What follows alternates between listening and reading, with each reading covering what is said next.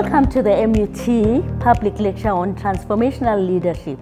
In 2020, the International Year of the Nurse and the Midwife.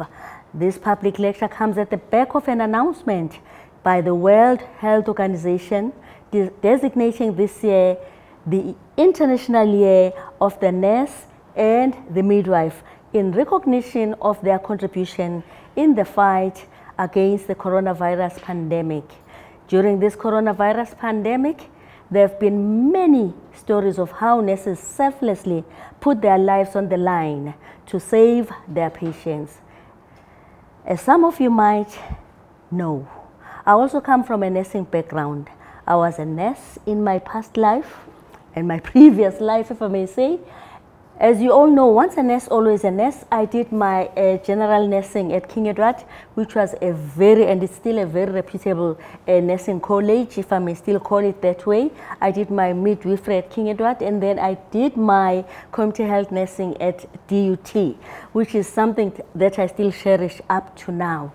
For our host, MUT, this lecture is so much about honoring nurses, just as it is about celebrating how nurses had to do things differently to save lives.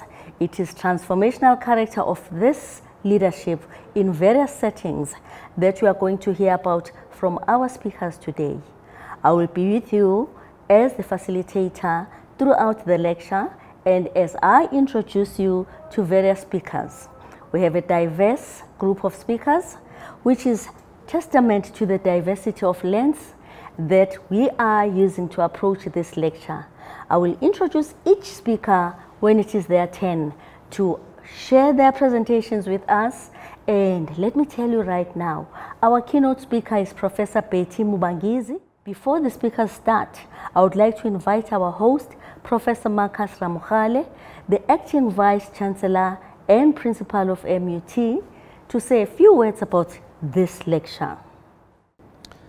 Sanbonani, on behalf of the Council of Mangosuthu University of Technology and on behalf of our Senate and other stakeholders, I welcome you to our virtual public lecture entitled Transformational Leadership in 2020, the International Year of the Nurse and the Midwife. The International Year of the Nurse and the Midwife is a year-long event in 2020 to celebrate the work of nurses and midwives and to highlight the challenging conditions they often face, with a view to advocating for increased investment in the nursing and midwifery profession. We host this virtual public lecture during level 2 of the lockdown necessitated by the coronavirus pandemic. So far, South Africa has recorded just under 700,000 cases and less than 15,000 deaths, whereas the entire world has over 30 million cases and close to 1 million deaths. South Africa has made tremendous progress in containing the number of infections. And with numbers of those infected dropping every day, we are now able to get to level 1 of the lockdown from Monday, 21 September. We are grateful to our President and Cabinet for their decisive leadership and for the effective measures implemented to minimize the spread of the coronavirus in our country. We are also grateful to all South Africans for heeding the call to wear masks, maintain social distancing, and frequently wash their hands. These changes in the way we behave have shown us that outstanding results are possible if we work as a team and remain focused and disciplined. This is what the philosophy of transformational leadership is all about. Our public lecture on transformational leadership in 2020, the International Year of the Nurse and the Midwife, is a celebration of how nurses across the entire world have had to do things differently to save lives. 2020 has been a daunting year for the whole world. It is a year when life stood still as various governments throughout the world locked down their countries in order to curtail the spread of COVID-19. 2020 is also a year when humanity's awareness was heightened in respect of the critical role that medical and health professionals play in saving lives. We are therefore immensely pleased to bring this public lecture to you using various digital platforms such as Microsoft Teams, YouTube, and television in order to share with you vital information on how nurses led from the front and thereby inspired others to be innovative so as to save lives. At Mangosuthu University of Technology, we took to heart Minister of Higher Education and Training's clarion call to save lives and save the academic year. We therefore put in place measures and awareness campaigns to save lives while at the same time saving the academic year. We are heartened that our efforts have borne fruit, with only 3 students having tested positive since the return of 66% of our students. Today, our public lecture on transformational leadership in 2020 reinforces our strategic intent as expressed in our 2025 strategy, which is to shape and own the future. One of the pillars of this strategic intent is to advance knowledge and understanding in our communities.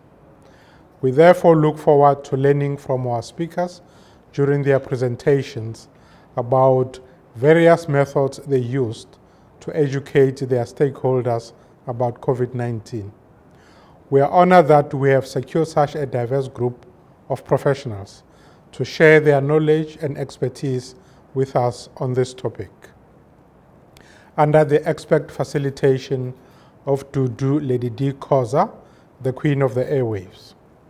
It is befitting that Ms. Belinda Leonard kicks off with her presentation on how the COVID-19 pandemic has transformed the way the health sector works.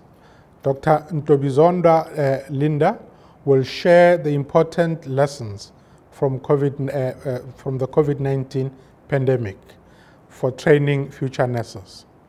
And our own researcher, Dr. Mariam Amra Jordan, will take us through the difficult journey of finding vaccines against global pandemic. Our keynote speaker, Professor Betty Mubangizi, will consider the implications of transformational leadership for the nurse and the midwife in the context of the urban-rural divide. Thank you for joining us in this virtual public lecture. May you be increased by what you learned today. Let us never stop learning because life never stops teaching us. Enjoy the presentations and the lecture. Thank you very much. Siyabonga. Thank you, Professor Ramokhale, for those words. It's now time to call upon our first speaker. She is Belinda Leonard, who is nursing manager at Netcare Umhlanga. She has just under 3 decades of experience in the nursing profession. I was asked to please just speak about 2 challenges that I had to overcome in the leadership during the COVID-19 pandemic. I'm going to speak of 2. The first one I'm going to speak about is the screening at the facility, how we had to stop all visitation, we had to stop people coming through the doors, we had to risk assess everybody prior to them entering the facility. So you can understand how people have had freedom coming through a hospital door, nobody stopping, asking questions, and suddenly you've got to assess every single patient coming through the door.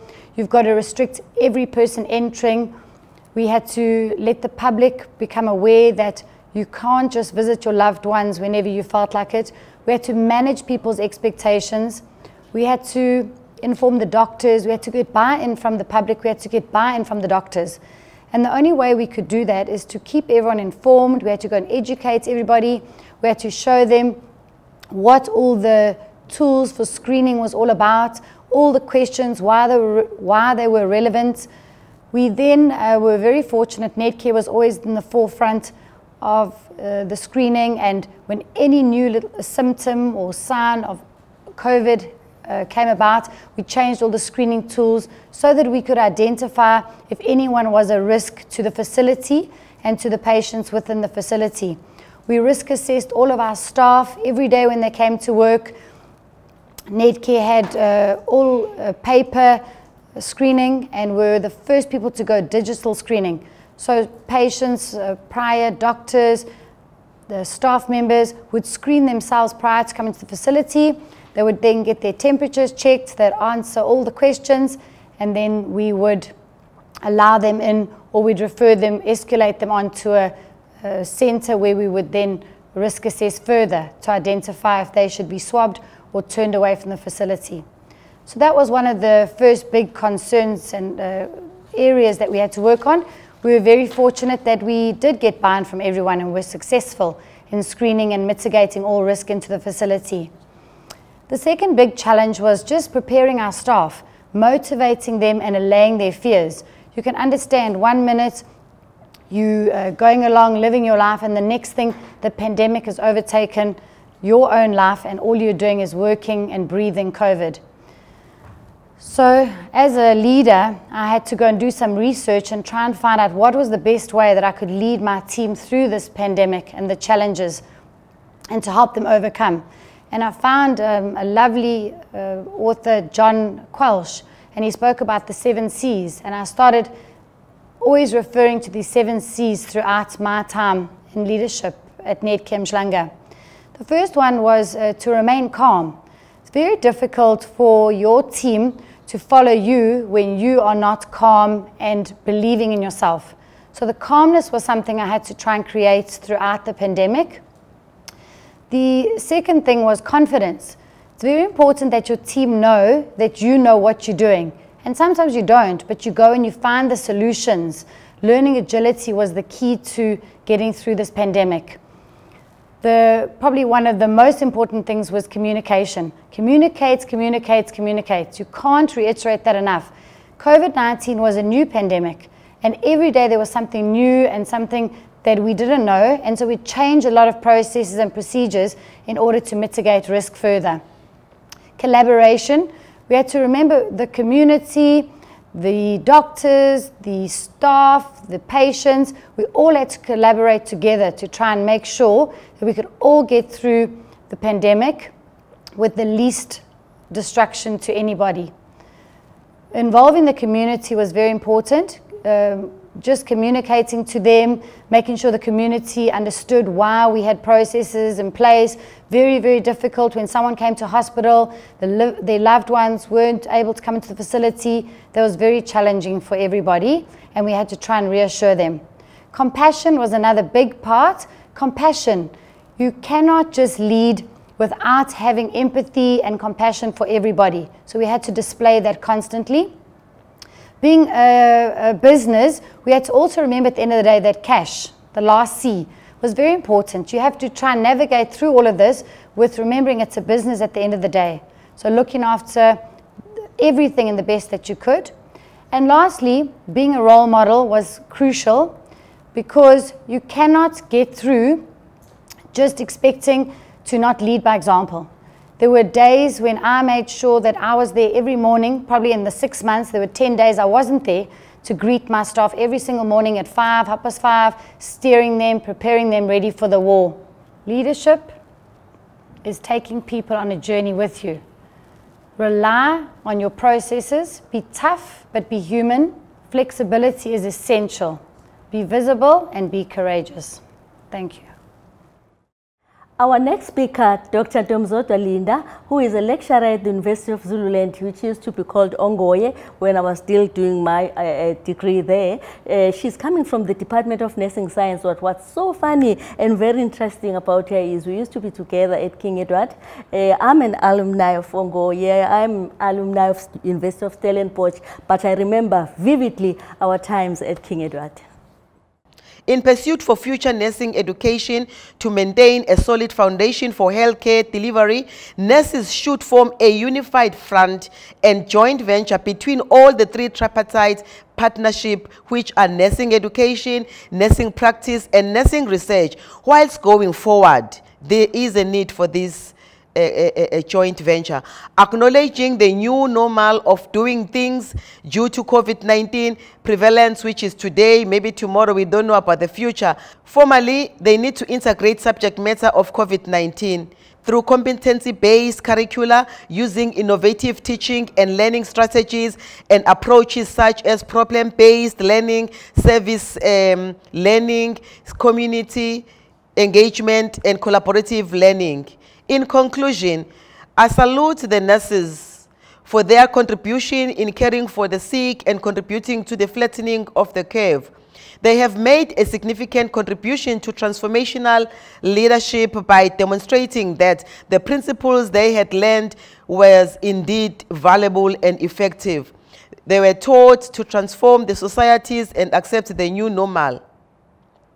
We are paying a tribute to all the nurses and healthcare workers who gave their lives for the fellow South Africans by remaining at work despite their own fears and possibly illness and death. Also, may the souls of all those nurses who succumbed to COVID-19 rest in a well-deserved peace because they died in the battle of their own choice. Thank you. Thank you, Dr. Linda. I particularly enjoyed your take on the role of nursing education in the management of patients with COVID-19 infection. And the next speaker is MUT's award-winning researcher, Dr. Mariam Amra Jordan. I'm honored to be part of this esteemed public lecture hosted by Mangosuthu University of Technology. Africa is already burdened with disease, with over 69% of the global HIV infections. Almost 40 years later, and billions of dollars in global investment, there is still no vaccine. The development of a vaccine is a complex and time-consuming process, and the journey varies from the development of conventional medicines. Generally, the period of development of a vaccine is approximately 12 to 15 years. Conventional medicines are normally used to treat disease from the onset of infection.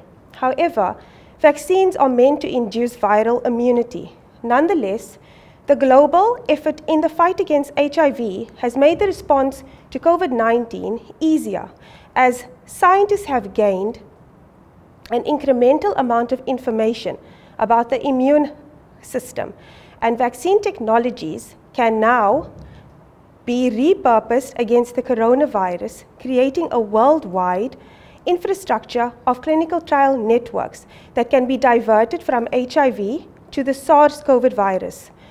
Although clinical trials are underway, a recent vaccine trial, known as the Oxford trial, being run in the UK, the United States, South Africa, and Brazil, was forced to stop after a participant fell ill, and the study has been halted while investigations are underway. A more focused approach is therefore required to reduce the impact of COVID-19 disease. The repurposing of existing drugs designed for other diseases is the most practical strategy to treat patients with COVID-19 because they have already been tested for their safety. Although de novo development of antivirals is a time-consuming, cost and effort-intensive endeavor, it is important to generate specific antivirals for SARS-CoV-2 that directly target the viral or host proviral factors. With the increasing structural data of key proteins in both SARS-CoV-2 and the host, the structure-based design of new drugs is the most promising antiviral strategy.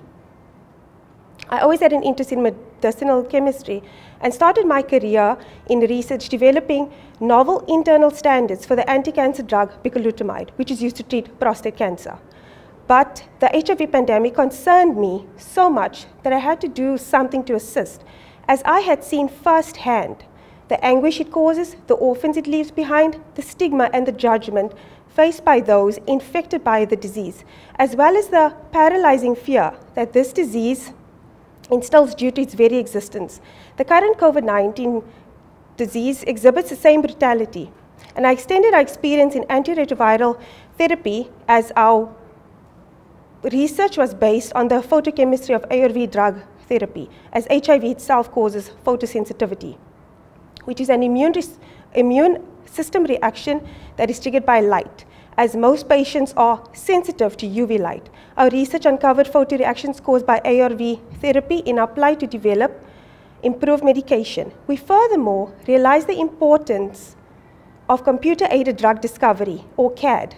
These methods are used to combat difficult-to-treat diseases and apply the drug repurposing strategy of pre-existing agents to identify FDA-approved drugs as potential inhibitors of SARS-CoV-2. CAD is becoming an increasingly popular research strategy, as the average cost of the de novo drug development reportedly over $1 billion and takes 10 to 17 years. The typical role of CAD in drug discovery is to screen out large compound libraries into smaller clusters of predictive active compounds with a clinically proven safety profile. Virtual screening provided a rapid and inexpensive method for the discovery of FDA-approved active compounds exhibiting a scaffold similar to the ARV efavirenz, which binds to the active pocket of the COVID-19 main protease. Previous studies has demonstrated that the main protease of SARS-CoV is essential for the life cycle of the virus and considered to be an attractive target for drug development. Virtual screening and molecular docking results revealed promising potential hit compounds for COVID-19 main protease inhibition. The most promising drug hits were lovastatin and simvastatin. Statins are inexpensive, cholesterol-lowering generic drugs that have a favorable safety profile. There are documented studies highlighting the antiviral effects on infectious Ebola virus production. Additionally, statins have anti-inflammatory, anticoagulant, and immunomodulatory effects. Since inflammation, dysregulation of the immune system, and blood coagulation are characteristic features of COVID disease, statins could be then explored as part of COVID-19 therapeutics. Statins have also been widely reported to block infection of many enveloped viruses by inhibiting the cholesterol isoprenoid pathway. So the greatest legacy anyone can leave behind is to positively impact the lives of others. Whenever you add value to other people's lives, you are unknowingly leaving footprints on the sands of time that live on even after your demise. My favorite quote from Ms. Hebert George. Thank you. Thank you so much, Dr. Jordan. Yours is a difficult task of trying to find vaccines to pandemics. We know that one day, through the work of dedicated researchers such as yourself, a vaccine will be discovered. Sanmonani Umangcobokoza performing to you my song, my single called Izizwe.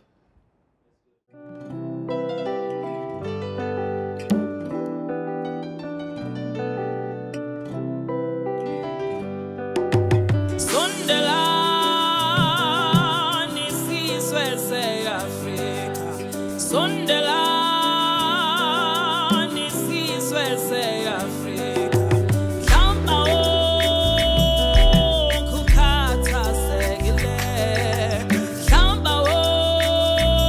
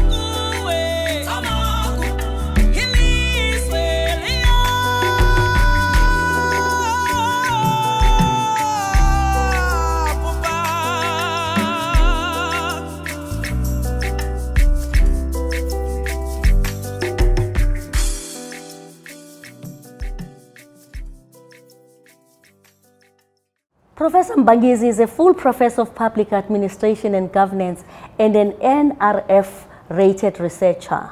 She holds the NRF Research Chair in Sustainable Rural Livelihoods at UKZN, that is University of KwaZulu-Natal, School of Management, IT and Governance, where she previously served as a Dean and Head of School. Prior to that, Professor Mbangizi was the Dean of Teaching and Learning in the College of Law. She also served as the Interim Dean of School of Built Environment and Development Studies in the College of Humanities of the same university. The title of her address is The Nurse and the Midwife in the Context of Rural-Urban Divide, Implication for Transformational Leadership.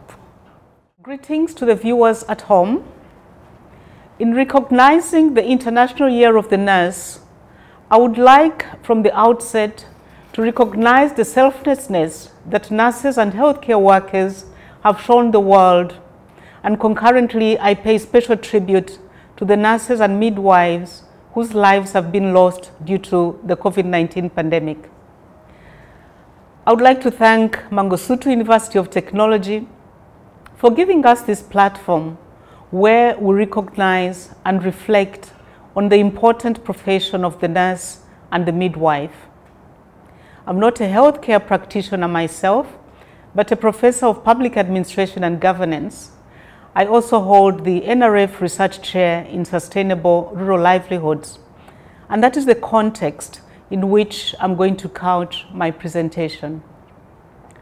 I will start off by providing the context of a typical rural area in South Africa and proceed to show how that context impacts the lives and nurses of midwives who work in rural areas. I will then conclude by highlighting the critical issues that ought to be considered from a transformational leadership perspective so as to enable a functional environment for the rural nurse and midwife. The basis of my presentation is that a happy and comfortable nurse and midwife is more likely to provide satisfactory health care. And that is the ideal to which we should strive for in this International Year of the Nurse and Midwife. So what is the rural context in which this healthcare works? There's no single universal definition of rurality. Governments, departments within governments, research institutions, and development agencies all approach the definition of rural and rurality in different ways. How they choose to define rural depends on what the purpose will serve. In its most basic form, rural has been defined as everything that is not urban. When defining rural for a particular purpose, as in rural health, there are a number of factors that could be included in the definition and understanding of rural and rurality. The first is the population density. Rural populations tend to have lower densities than urban populations and are often more dispersed across vast areas. The economic activity is yet another factor. In rural areas, land is used for farms, mines, and subsistence farming. And here, it is important to make a distinction between commercial freehold land and communal land, usually under the traditional authorities. Settlement patterns is yet another. In rural settlements, you tend to have small towns, villages, and dispersed homesteads.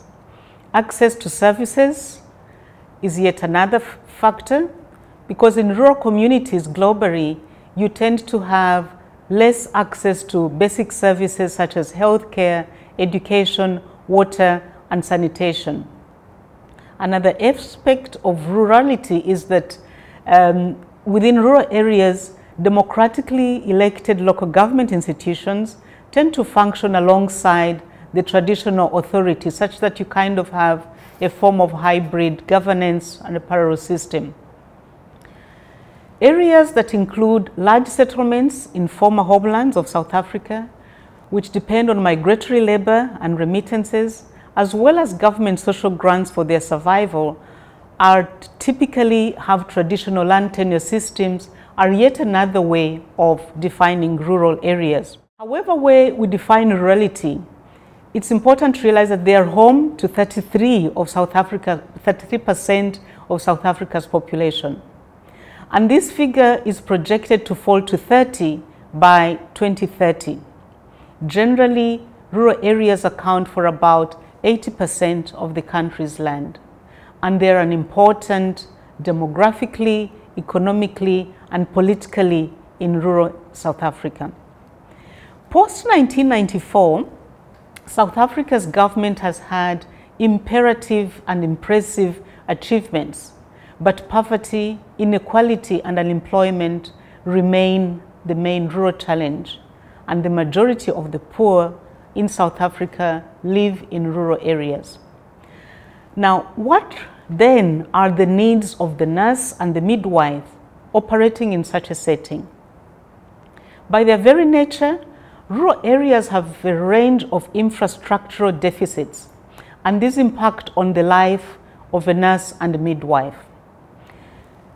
Transport infrastructure, for example. In rural areas, the roads, the bridges, and footpaths that rural residents and healthcare workers have to traverse are often not in an ideal state. Housing infrastructure is yet another deficit. There is inadequate nursing accommodation at rural clinics, and the condition of houses in surrounding communities is generally below optimum. Water and sanitation is yet another infrastructural challenge. Many rural municipalities have huge backlogs in the provision of water and sanitation, and a significant number of rural communities still draw water from springs and boreholes. Safety and security is yet another issue of concern, because rural communities are considered soft targets by criminals.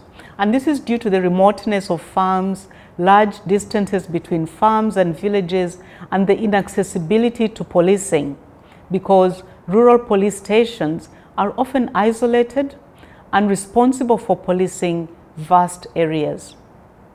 Lastly, social-cultural infrastructure is quite problematic. Issues of libraries, entertainment, information, communication, broadband, etc. are all on the low side in a rural area. A deficit in any of these areas not only influences the care for patients, but also influences the motivation, the performance, and the well-being of the nurse and midwife, and that of their families, and that should concern us. Of course, there are benefits that come with working in rural areas. One might point out that rural areas are quieter, the air is considerably cleaner, and professionally, it is easy for the nurse to establish close linkages with the nearby communities so that case management extends to beyond the healthcare facility, and that brings some level of satisfaction, no doubt. But it is imperative to improve the living conditions of nurses and midwives in rural areas. And what would this take? I will, from a public governance perspective, point out three strategic areas. The first one is collaboration between different government departments. Being traversal issues, a multi-departmental approach is vital if we are to improve the socio-economic conditions of the rural populace. Close collaboration between various departments is vital. It is not only a matter for the Department of Health, because infrastructure deficits that I've pointed out go beyond the mandate of the Department of Health. We need collaboration between a range of other departments. The Department of Transport, for example, the Department of Rural Development and Land Reform, the Department of Cooperative Government and Traditional Affairs, the Department of Public Works. All these play a vital role, and it's important that there's collaboration. Secondly, we need collaboration between different spheres of government. Poorly resourced municipalities and provinces are least likely to respond to the challenges faced by the nurse and midwife in rural areas. The fiscal and structural challenges, faced by rural-based municipalities, particularly their weak revenue base. All this impedes their capacity to spend on important programs of housing, of water, and sanitation. For rural provinces, with their weak economic base and high levels of poverty, the largest share of funding comes from intergovernmental transfers, which comprise the provincial equitable share and conditional grants. In many rural-based municipalities, state failures like lack of capacities and maladministration prevent development. So intergovernmental fiscal relations and oversights and such instruments are key to improving the economic well-being in rural areas, leading to higher growth and reduced poverty levels. And this requires strong collaborative arrangements and intergovernmental relations between the three spheres of government. Lastly, we need collaborations between the state and non-state actors. Public-private partnerships have long been known to assist where the state is not able to go it alone.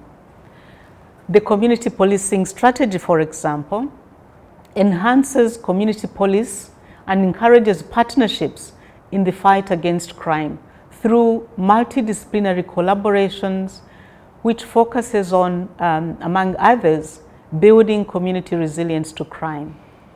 This requires collaboration between rural and farming communities, civil society, traditional leaders, private sector, and various government departments. So what kind of transformational leadership is then required? And to end this presentation, I'm going to look at the specific aspects of transformational leadership that is required from a public sector perspective. Transformational leadership has potential to creating a positive work environment that supports nurses and midwives in rural areas.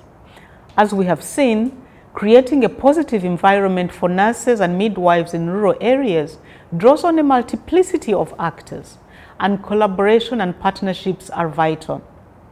An important basic principle in creating efficient and effective collaborations and partnerships is leadership, and specifically transformational leadership.